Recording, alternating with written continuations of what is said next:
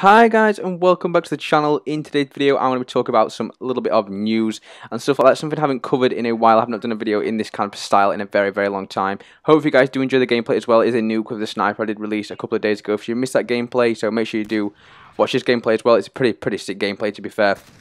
But I want to talk about, Call of Duty being the best game again.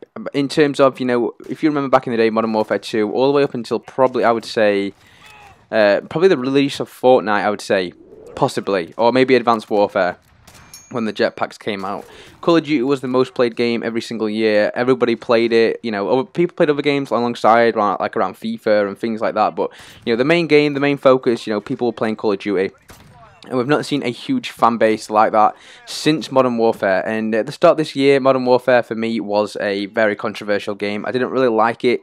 If I'm being perfectly honest, it wasn't what I was used to, I guess, from... Obviously, I still play Call of Duty all the way through, the bad times, where not many people were playing. And obviously I feel like the name Modern Warfare bring a lot of old players back to the series. And what I want to touch on today in today's video is probably the main reason people have been playing this game as much as it should be, and enjoyed as much as it should be, and just people playing this. This game right now, believe it or not, has over 100 million monthly active users. So these aren't people who just have the game. These people are playing the game every single, month. 100 million people. And that is an insane number to me. When I saw that get tweeted out last night, I was like, wow, that is incredible. And there's one thing, to thank for this, and that is Warzone. On this channel, Warzone, we haven't really touched much on Warzone at all. I do enjoy Warzone, but in terms of, regular multiplayer, I'm kind of an old school Call of Duty player. I've played for years, and multiplayer was just my thing, and it still is my thing over Warzone especially. But I do enjoy Warzone, and maybe, we can see some more Warzone content being put up on the channel, especially in the next coming year, which is what I want to talk about. It would not make sense for Call of Duty Cold War to just abandon Warzone. The main 100 million active users on this game, the main player base from that, I would imagine, it's not being confirmed, but what I would imagine is coming from Warzone. Everybody played Warzone. Everybody I've met over the past year, everybody, my old friends who didn't used to play COD, well, stopped playing COD, should I say, or came back to it, they're playing Warzone. Everybody loves Warzone. So in Cold War, we're going to be having Warzone integrated in. It's going to be very interesting how they're going to be doing this. But don't be disheartened, because when Cold War does release on the day, I think it's November 19th, I could be wrong, you take that with a pinch of salt. I know it's around that time frame. I know November 19th is the PS5 release. It could be a couple of days after, I would imagine, possibly. But anyway, there will not be Warzone in Cold War, from the very start. But if you played the beta, we'll know we had the Warzone, option. You could click to play Warzone, which would take you back to Modern Warfare. I don't think that's going to be the case in Cold War. So this does actually come out in December for Cold War, so a month after the release. Not even a month, should I say. It's the 1st of December, so literally a couple of weeks. So don't worry. If you do pick up the game and you don't have Warzone straight away in there, don't worry, don't just get rid of the game. It's coming on the first season from Cold War on the 1st of December. And there's going to be Warzone integrated in. Basically what this means is we're going to have the... I don't know what changes are going to be made to the Warzone map. There's definitely going to be some changes. But I know you can use both Warzone weapons, Modern Warfare weapons, and Cold War weapons. So it's going to be a very diverse, weapon setup. And the player base is only going to get bigger. They're going to get the people staying from Modern Warfare who just want to play Warzone. And you're also going to get the player from Cold War, probably new players who might come to the series during Cold War, are also going to be picking up Warzone if they haven't already, which is going to be insane. The opportunities for class ups and, map design will be literally endless. We'll have 2 Call of Duty's worth of weapons into one game, essentially, which is literally going to be insane. It's going to be over 100 plus weapons you can use and experiment with.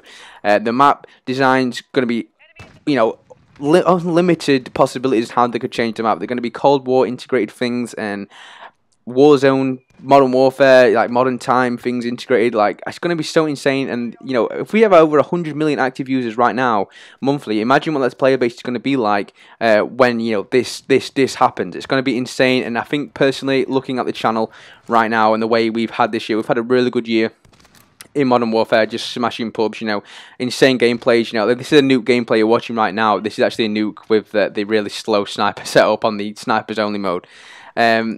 I think Warzone is definitely going to be the way to go for the channel pushing forward. You know, the player base is just too big. The fan base is just too big for Warzone right now to not capitalize on this opportunity. I really, really wish I'd capitalized a little bit earlier and got a little bit better at Warzone. But it is what it is. This next year is probably going to be a Warzone primarily, you know, focused channel. So make sure you do hit that subscribe button if you're into Warzone. And obviously for pubs as well. I know a lot of my fans are pub players and they want to see pub gameplays. I've done a couple of polls on this, but don't worry about that. Pubs will still be one of the things. But anyway, there was an official statement released by the Activision president, Rob Kostic, on Black Ops Cold War, Warzone and Modern Warfare, which basically states, so the player community should expect to see Warzone evolve and innovate in a lot of fun ways and alongside our premium games importantly. Now let me clarify a bit on the question how Cold War and Warzone are going to work together, and I'll do this in a high level, and please also note that we're going to be sharing a lot of details of the community coming up nearly soon. But first, core Black Ops Cold War progression will build upon the success and work similarly to how it did in Modern Warfare. Now let me touch on this. I'm a little bit disappointed with this. I want prestiging back in the game. There could still possibly be prestiging, but we'll see. So for example, all the new Black Ops weapons and operators you unlock in your level 1 to 55 progression, so possibly could go higher than 55, I'm not 100% sure. So operators you unlock in level 1 to 55 progression will be usable in Black Ops and in Warzone, just like how it works in Modern Warfare. Black Ops Battle Pass content and store content will also work across Black Ops and Warzone. So the Battle Pass is going to be like, you know, like in Modern Warfare, so you can either level up your Battle Pass in Cold War multiplayer or Warzone.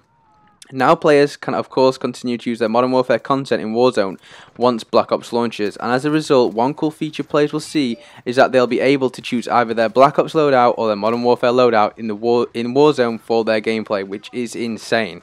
And this is just one example of how Warzone is going to expand and evolve over time.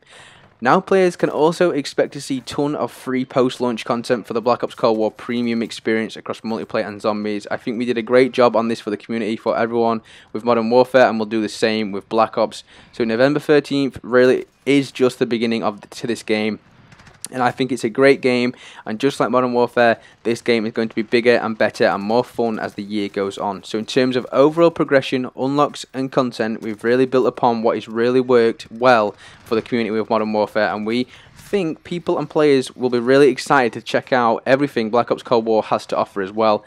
Now in terms of timing of the next season, Daniel, which is an Activision Blizzard Chief Operator Officer, which is a mouthful, wow, mentioned this. We expect Season 1 for Black Ops Cold War and Warzone to launch this December, and that's when you're going to be able to start to see the impact of Black Ops and Warzone really starting to work together in a cool and fun ways.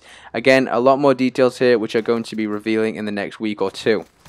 So, that was pretty insane. It was a lot to take in really quickly there, to be honest. But the fact, you know, obviously Warzone is owned by Infinity Ward. It's an Infinity Ward game feature. The fact that this has come across, they're allowing Black Ops to use it, you know, Treyarch games to use this as well, just really does show how big Call of Duty is and how big the Warzone community is as well, and how they really want to push this for Call of Duty to be #1 again.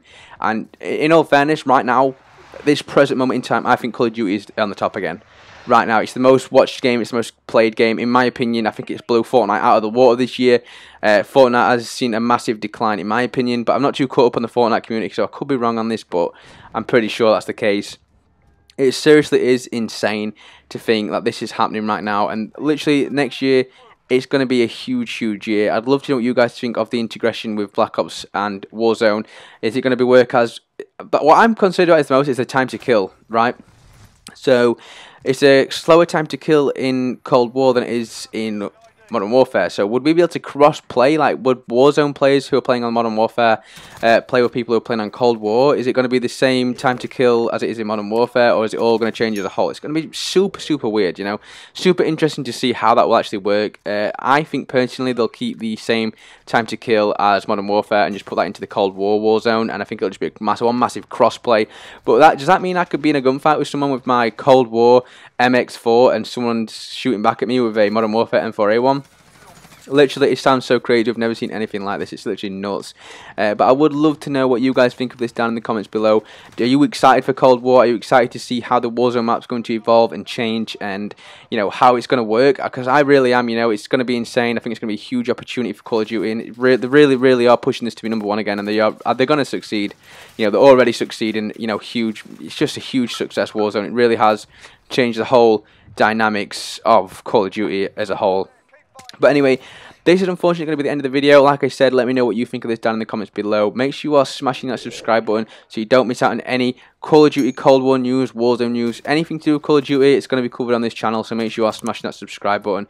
But apart from that, guys, make sure you follow me on my Instagram and my Twitter. Links for them are in the description below. Thank you guys ever so much for watching. I hope to catch you guys in the next one. Peace.